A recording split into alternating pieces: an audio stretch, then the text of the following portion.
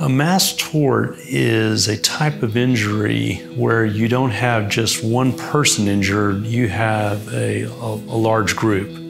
And it could be dozens, it could be hundreds, or even thousands. Some examples would be like a plane crash or like an oil spill. Our firm has been involved with mass tort litigation from our inception.